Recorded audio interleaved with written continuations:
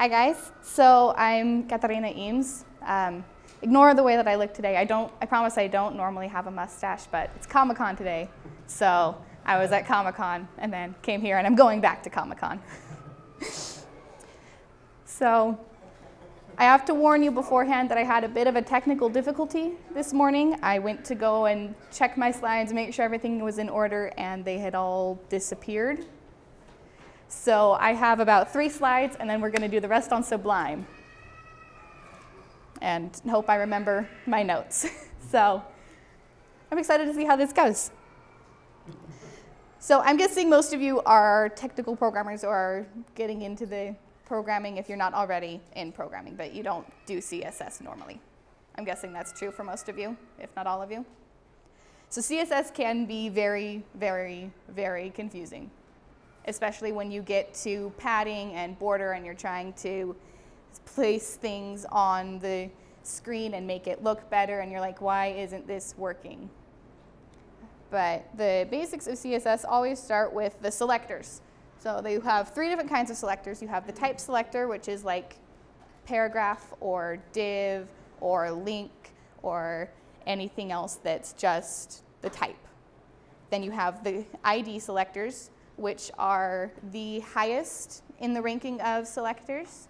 They're the most specific kind, and they only affect that one element that has that one unique ID. The class is more specific than the type selector, but not as specific as the ID selector. Now, selectors have kind of a rank. So type is 001 is the number of like hierarchy for the type selector. Class selector is 010, and ID selector is 100. Now you can mix and match IDs, and you can mix and match types with classes and IDs, so you can affect all of the character class in a paragraph, or you can affect all of the paragraphs in a div, and then that hierarchy number would be 002. You don't want to make, now when you're doing and you're selecting things to stylize and customize, you don't want it to get super, super specific, otherwise something will break and you'll be left sitting in your chair with your head in your hands screaming at CSS. Now the next things are property and value. So the property is what you want to change, and the value is what you're changing it to. So changing the color to orange of the paragraph. Now we get to use Sublime to do the rest of my talk. So there are lots of different ways to use color. My favorite way is hex, which I assume most of you know. So if you wanted to change it to orange, you could do FF6600. Oh, 66, that's 9. FF6600, there we go. So with hex coding, it's RGB, red, green, and blue. So FF is fully red. G is 2 6s, and blue is no blue. So it ranges on a scale of 0 to 9 and A to F. You can use numbers and letters and change it to whatever you want the color to be. So hex is useful, is kind of the best one because you can do more colors with it and you can get more things. And if it's like this, then you can shorten it to F60. So if the 2 reds are the same and the 2 blues are the same and the 2 greens are the same, you can change it to just 3 characters. Now another kind of color is RGB. I'm having difficulty typing today. So RGB is kind of like hex, except you use a scale of 0 to 255. 0 is white and 255 is black. So orange, I believe, was 255 something or other. I'm gonna do 90 and then 0. I don't think that's orange, but so that's how you would do it, is the number of however much red you want, however much green you want, and then however much blue you want. You can also make it so that it has an A, which is like transparency, and that's on a scale of 0 to 1 using decimals. So if we wanted it half transparent, it would be 0.5, and then you would have whatever color this is at half transparency. Another one you can use is HSL, which is hue, saturation, and lighting. And that one, orange is 24, so that's the hue. It's on a scale of 365 on the color wheel. So 24 is orange, and then 100% saturation and 100% lightness.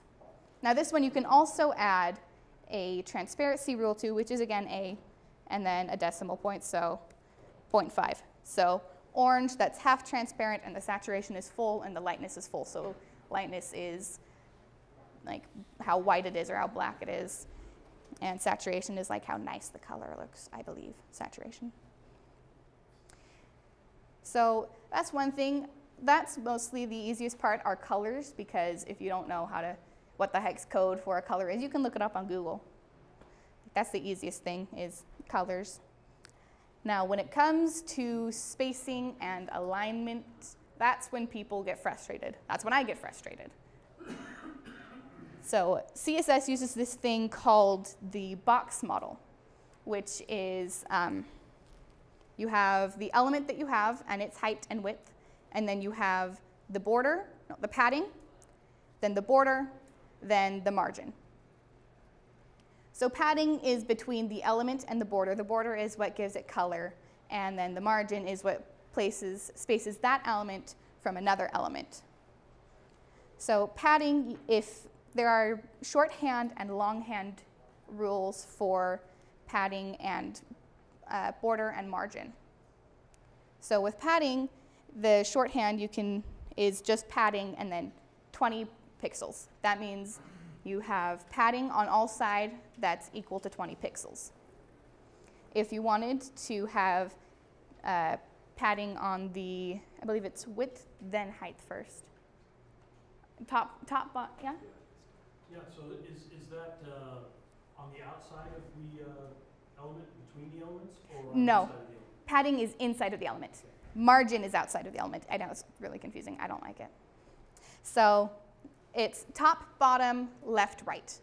So if I wanted the top and bottom to have 20 pixels of padding, and then the left, right to have 10 pixels, I would do it like that. Or if I wanted the top to have 20 pixels, the bottom to have 10 pixels, the left to have 5 pixels, and the right to have 4 pixels, I would do it like that. Of course, that gets really boring and long to type. There are other ways to do it, where you do padding dash whichever one you want to do. So padding dash top, which only affects the padding on the top. Or the same goes for padding bottom, padding left, padding right. Whichever you specify, it only affects that padding, and the rest are at 0. Now the border element does the same with the top, bottom, left, right. But it has color, style, and width, I believe is the order that it goes in.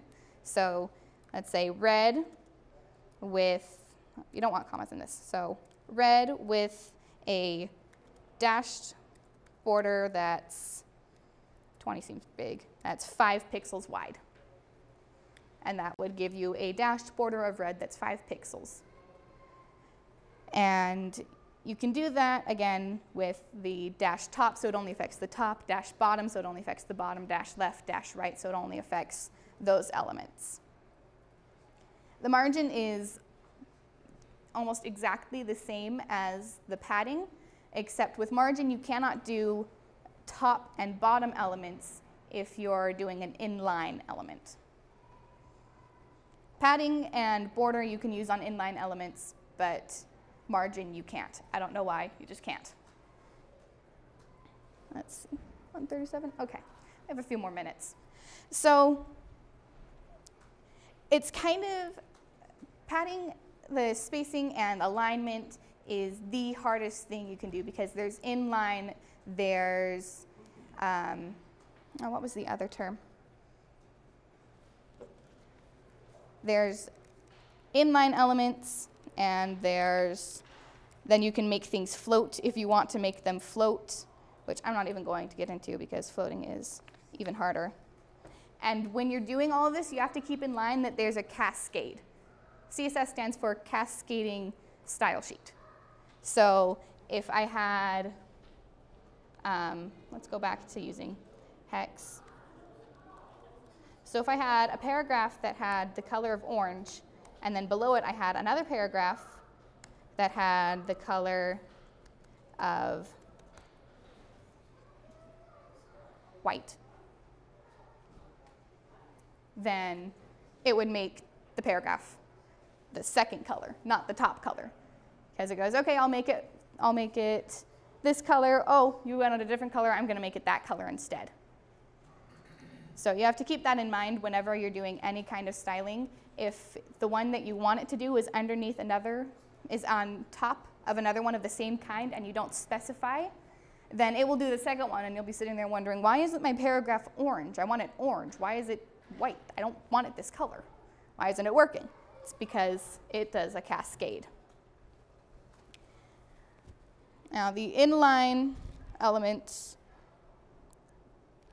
that's floating again. So inline elements are kind of difficult to explain, but there are inline elements which, so block level elements are the word I was thinking of. So there's block level, inline level, and inline block level. So using those, you can do a bunch of different things, and using those, it affects each one. So the inline levels can sometimes only do certain things, and the inline block can sometimes only do certain things, and the block can only do certain things. Inline block is usually the best one that you want to go with, and each element has a specific set one. I don't know what all of them are. I don't know which ones are immediately set as inline or which ones are immediately set as block, and I don't believe any are immediately set as inline block. But if you want to specify that, you just do display. Like if we wanted this to be a block element, we do display block. We don't want the hashtag though. Don't want the hashtag. Hashtag is only for hex code and IDs. That's another thing. IDs are hashtags. Class, you want to begin it with a dot so that it knows that you're affecting the class or the ID or just the type element.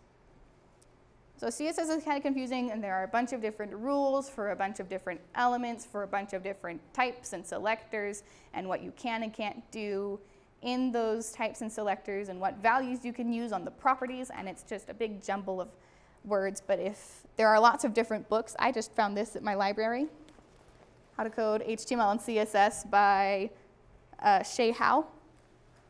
So this one is actually really good. I studied this for like a week to learn how to do this. I'm not very good at retaining information, but it's a good book, and there are lots of different ones. There's How to Code CSS for Dummies, HTML and CSS 3 for Dummies.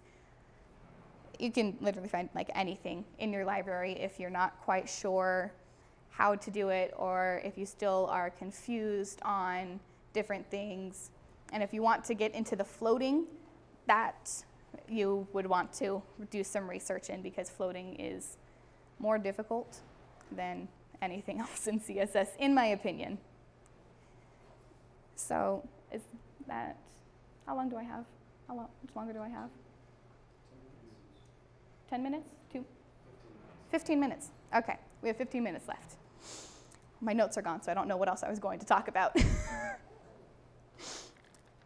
Okay.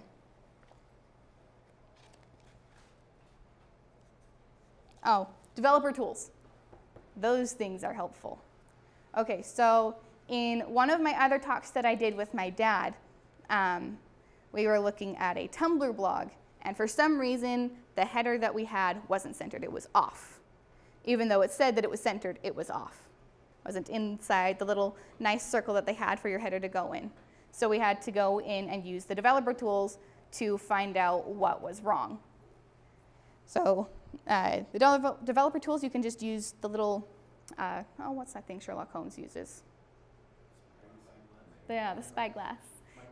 Magnifying glass, spyglass, that thing. If you click on that and you click on whatever element it is that isn't functioning properly, you can look at the CSS and you can actually like click on what you want to go away without deleting any code. So you can see, okay, that affects that, this affects this, and oh, that's why it was doing that, and you can get rid of that line. So developer tools are really helpful if you're stuck for whatever reason. I can show a demo. See, look at how terrible that is. It's not even close to centered, which is quite annoying.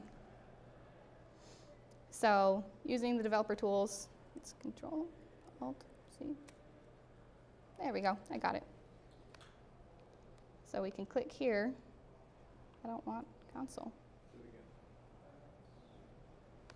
No, it doesn't, it's not functioning for me. See?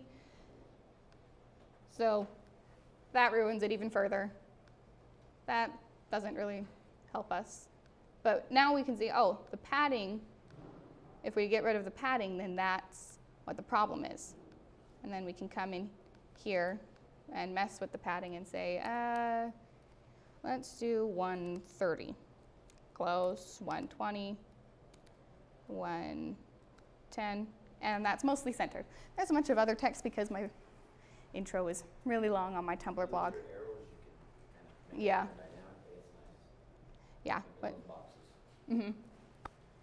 so that's one way you can use the CSS. I don't like this theme, but. And then there's also, like, you can, so that's one way you can use the developer tools. Or in those rare instances, like here, you can see that there's a border around this circular element. How do you do said border, you may ask? Well, it's border-radius is what gets you if you have a kind of rounder shape, or if you want curved corners on your box, or if you have like an eye shape, or an oval, bless you, or a circle. Border-radius will get you the curved lines of the border that you want.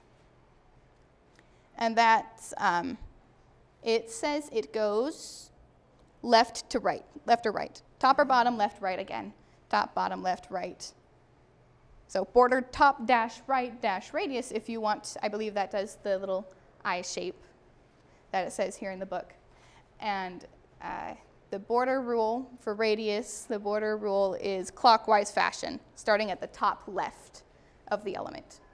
So if you want rounded corners, then you do border dash radius, and you can decide how many pixels you want it to be rounded.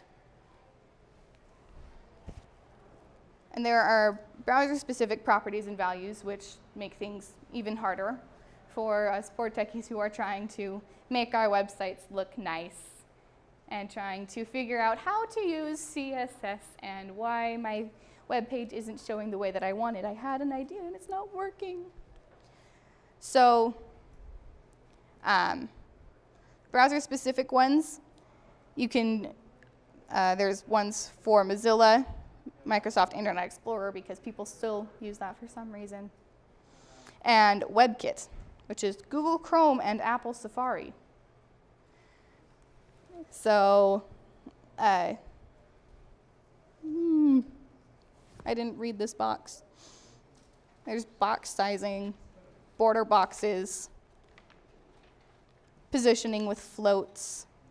So floats, it says, oh, that's padding left, but you could also use a float if you wanted to, which doesn't affect the padding or the margin. It just slowly makes things float whichever way you want it to float. So if you want something to float, then like left, you would do float. You would type it like this. So border, float, left, or float right, float top, float bottom. And then that just makes it so it moves more left. And then after that, you can affect the margin and the width and make it so that it moves the way that you want it to, and it floats the way that you want it so that it looks good. And you can use that if you want like text here and then a picture here. You can use that and use the make so things aren't inline. Inline, I believe, is the one that takes up the entire space, and block is just how much room it needs. So divs, I believe, are inline elements. No, block. Divs are block elements. So divs are block elements. So those take up however much room they need. Pictures also just take up however much room they need. They don't take up the entire space unless you have like a giant picture. But then again, that's just taking up however much room it needs. How much time? Okay, I can finish. I don't want to like ramble more by looking through my book and trying to find more things because my notes disappeared. So I'm going to call it here. And so resources I used to learn CSS are codecademy.com that has a really nice course on HTML and CSS. It doesn't go very deeply into the CSS, but it's enough that most people get what they need out of it. And if you want to go really deep into CSS, Learn to Code HTML and CSS by Shay Howe was really good, and it had really good descriptions and examples and pictures to look at and to use. So thank you for coming to listen to my talk.